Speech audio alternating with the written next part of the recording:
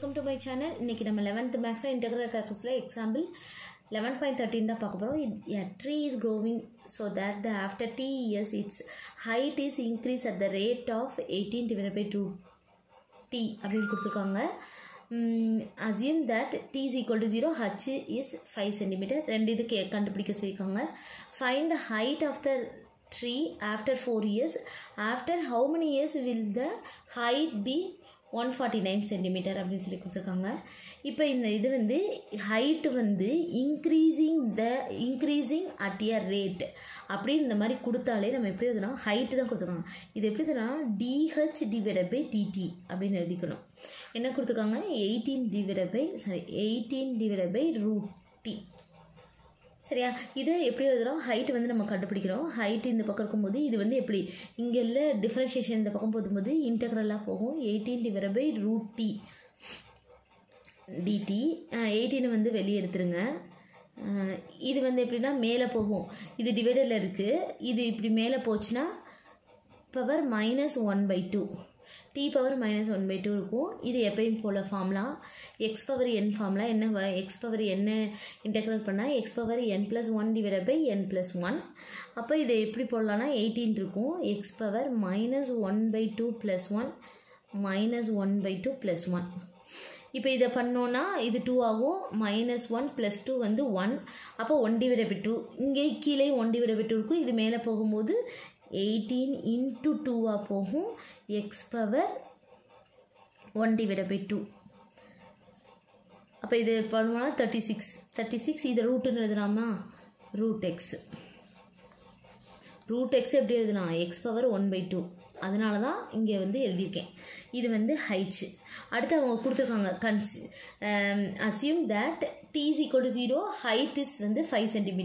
அப்போ இதில் நம்ம போட்டுடலாமா, +c போட வந்து நம்ம போட்டுருங்க. இப்போ t வந்து 0 இருக்கும்போது, சாரி இங்கே எக்ஸ்னே போட்டிருக்கேன், t தானே, இங்கே t பவர் தானே, இங்கே எக்ஸை வச்சு அப்படியே எக்ஸ்னே போட்டேன் t. அப்போ இங்கே வந்து t is equal to 0, ஹச்சோட value வந்து என்னது 5 அங்கே கொடுத்துருக்காங்க. t வந்து 0 இருக்கும்போது ஹச் வந்து 5 cm. இப்போ 5 is equal to 36, இது வந்து 0 + c. அப்போ c is equal to 5. c is equal to 5ன்னு இதில் சப்ஸ்டியூட் பண்ணுங்கள். சப்ஸ்டியூட் பண்ணிங்கன்னா h is equal to 36 √t + 5 வந்துருச்சா. இது வந்து 1ன்னு வச்சுக்கோங்க. அடுத்து இப்போ வந்து கண்டிஷன் கொடுத்துருக்காங்களே ரெண்டு, இது கண்டுபிடிக்கணும். Find the height of the tree after 4 years. After 4 years கொடுத்துருக்காங்க. அப்போ t is equal to நம்ம என்னது 4ன்னு சொல்லி போடணும். t is equal to 4ன்னு எடுத்துக்கணும். ஃபஸ்ட் இது வந்து t is equal to 4ன்னு எடுத்தால் இதை சப்ஸ்டியூட் பண்ணணும். h is equal to 36 √4 + 5. அப்போ h is equal to 36. அப்போ √4னா அதோட வேல்யூ வந்து என்னது 2, 77. 72 + 5 77. ஓகேவா. அடுத்து ரெண்டாவது இது என்ன கொடுத்துருக்காங்க அப்படின்னா,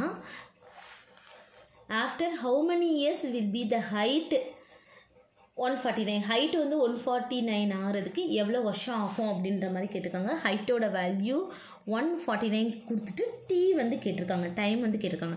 இதில் போட்டோம்னா 149 is equal to 36 √t. எல்லாமே இந்த 1ன்ற ஈக்குவேஷனில் தான் சப்ஸ்டியூட் பண்ணணும்.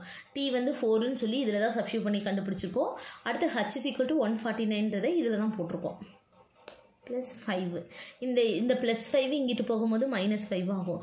149 - 5 36 √t. இந்த 36 கீழே கொண்டு வந்துருங்க. 149 - 5 144 divided by 36 is equal to √t. இதை அடித்து கொடுத்தோன்னா 4.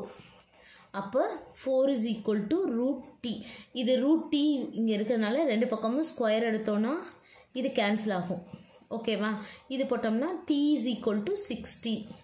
t வந்து 16 இயர்ஸ், அதாவது 16 வருஷத்து கழிச்சு தான் வந்து 149 சென்டிமீட்டரில் இது வந்து இருக்கும் ஹைட்டு அப்படின்னு சொல்லியிருக்காங்க. அவ்வளோதான், கண்டுபிடிச்சிட்டோம். தேங்க்யூ.